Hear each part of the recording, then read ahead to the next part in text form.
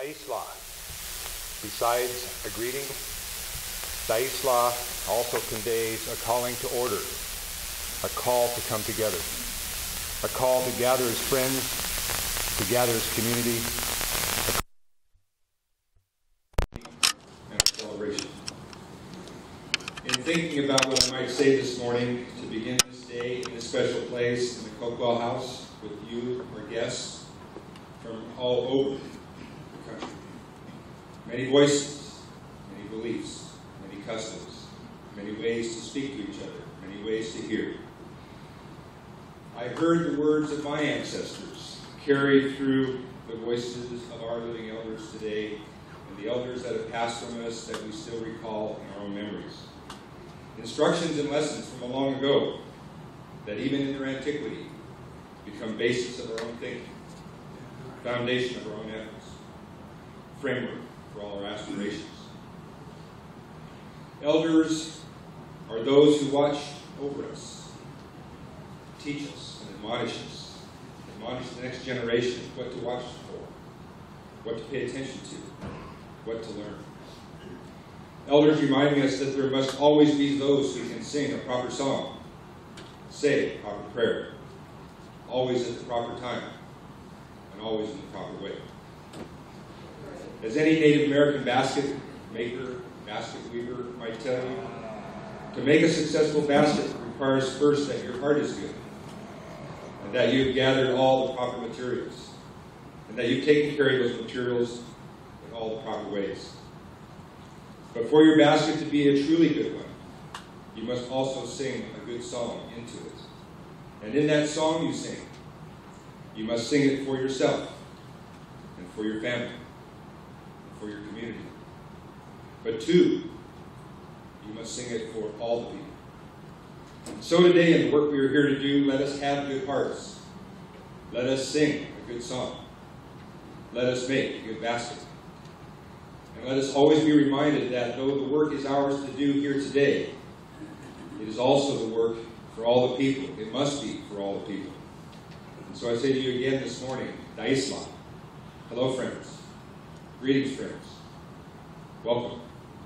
Awesome. Thank you. You may be seated.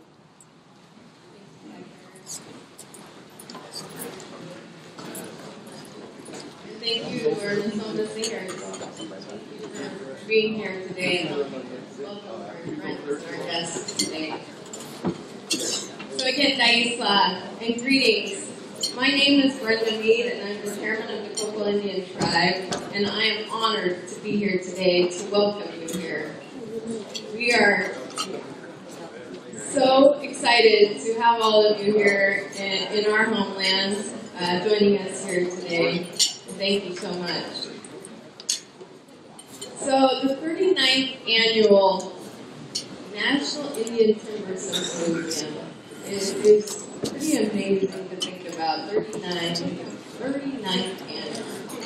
A vision for the future is the theme. I think that is something that we talk about every day as we do our work here in Coos County and Southern Oregon. The Coquel Tribe has been looking forward to hosting the Timber Symposium for many years now, and are so excited to share with you some of our accomplishments and achievements and our challenges.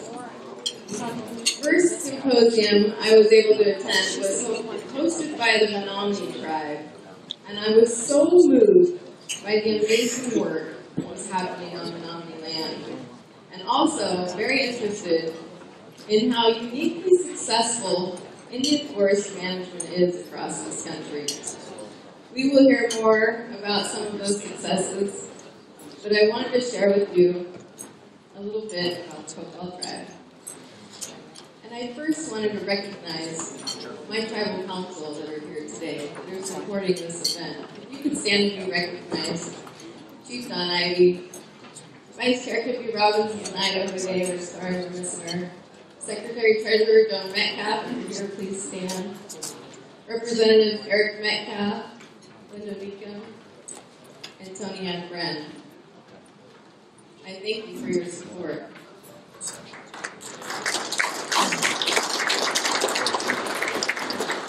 for those of you that were able to go on the bus tour yesterday, you saw examples of our priorities in timber management. We manage these lands for timber revenues that support the programs and direct services that we have deemed important to our membership, but also with the priorities of finding a balance and managing for all natural resources, traditional foods and plants, for hunting and fishing habitat as well, and for future generations. The successes we have seen have come to us because of a lot of hard work and dedication from our past tribal leadership, our elders, and by the hard work and dedication from some of our amazing staff that I would like to recognize here today. Mr. George Smith, as he plans for the day. Executive Director George Smith. Could you stand, please, and be recognized?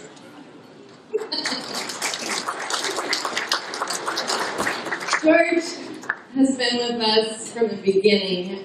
When we first started even contemplating that it might be a possibility to be able to manage some of our ancestral homelands here. He has been an intricate part of the acquisition of cocoa forests that we'll talk about today, and in writing our management plan for those lands. And that spans back 20 years for the Coquille tribe. I recognize you, George, in front of all of these people because they know that you've done great work for the Coquille tribe and you've done great work in Indian country. So I give you a hand.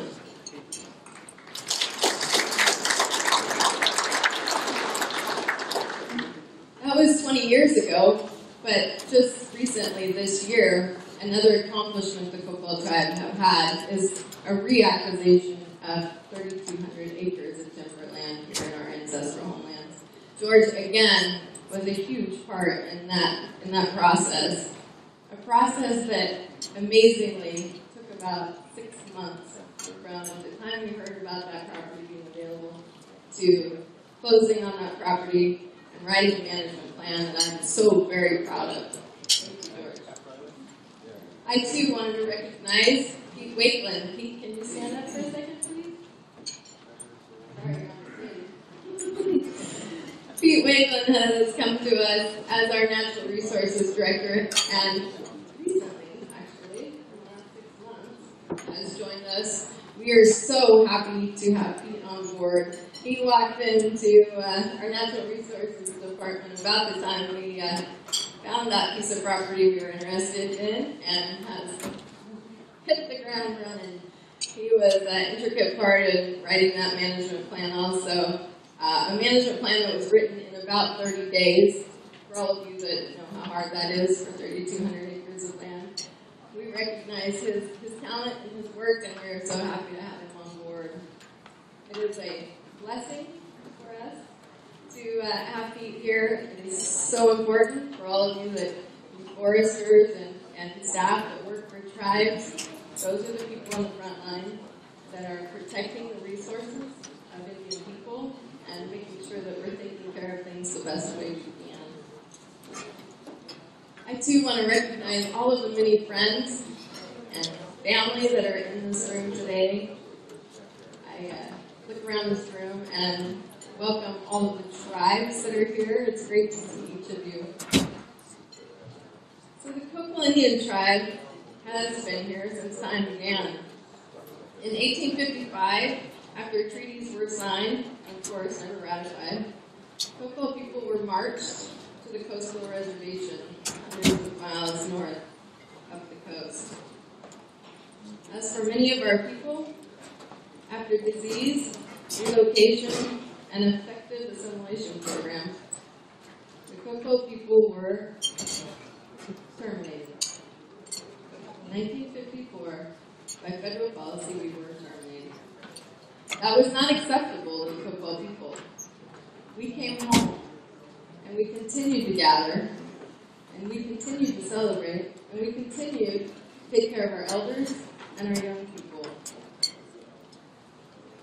After many years, on June 28, 1989, we were again restored federal recognition. 1991, our Constitution was written, our self-sufficiency plan written and approved by Congress.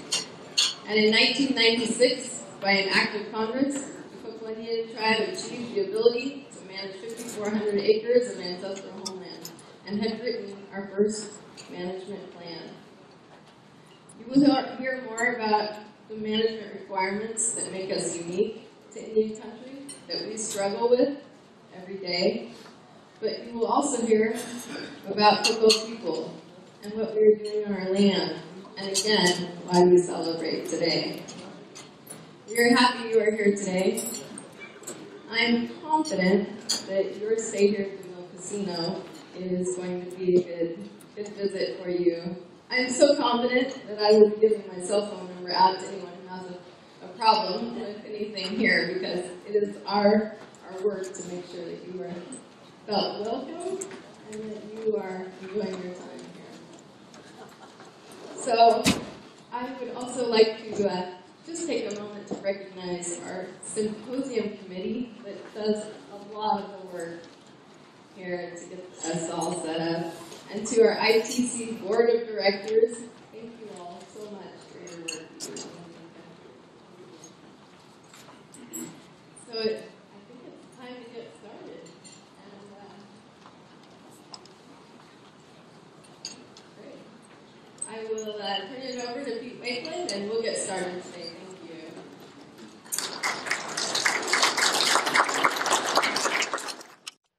So first of all, I want to thank everybody for being here and welcome. I want to thank Brenda and George and Pete and the whole team that's been here, that's opened their place, and our veterans who came and posted the colors. I mean, these are the things that makes Indian country really great and a part of who we are. And opening your homeland, this place where we're all connected to place, we're all connected to the land that we come from, and I think each of us have our own story.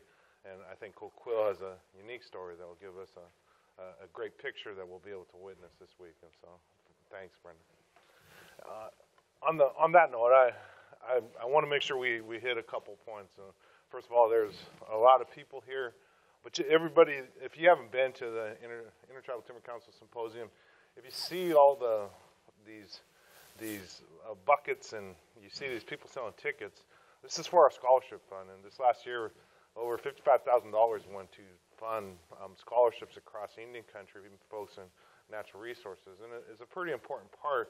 And I'm hoping we can raise quite a few different things. So a lot of different tribes have contributed the gifts that are here, and we have a drawing, and we'll announce some more of the bigger items on Thursday during the banquet.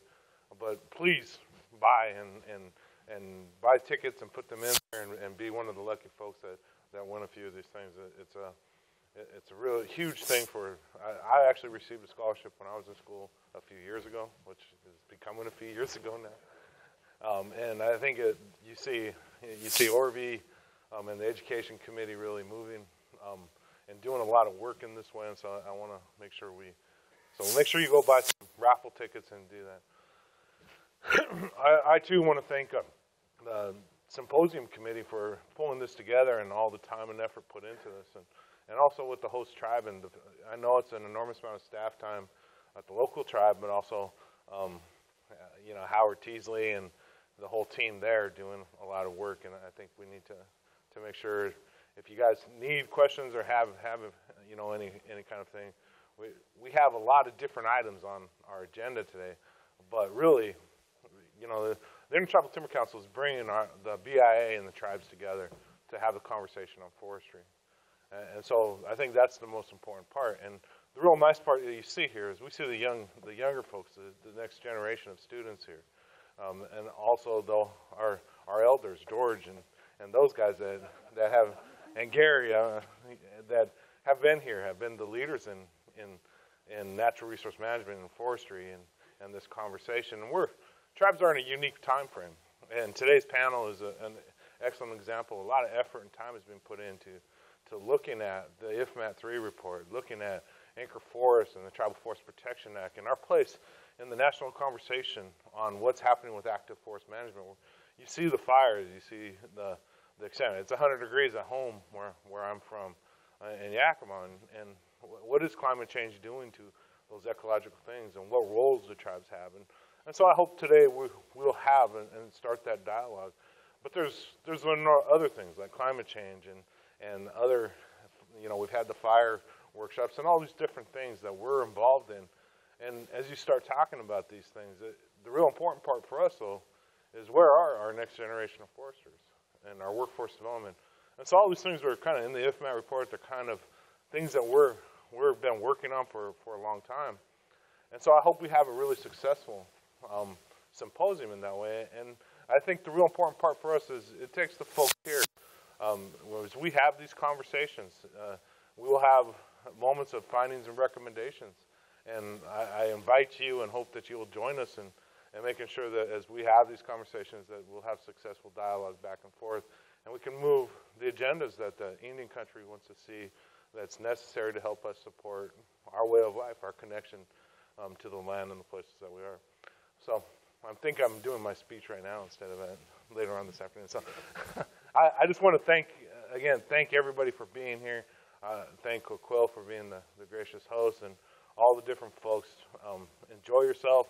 Spend some time. Make sure you buy raffle tickets.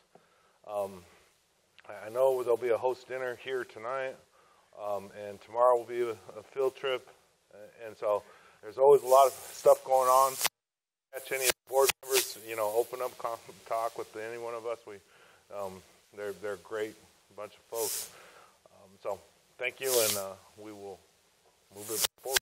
I'll hand it over to Pete.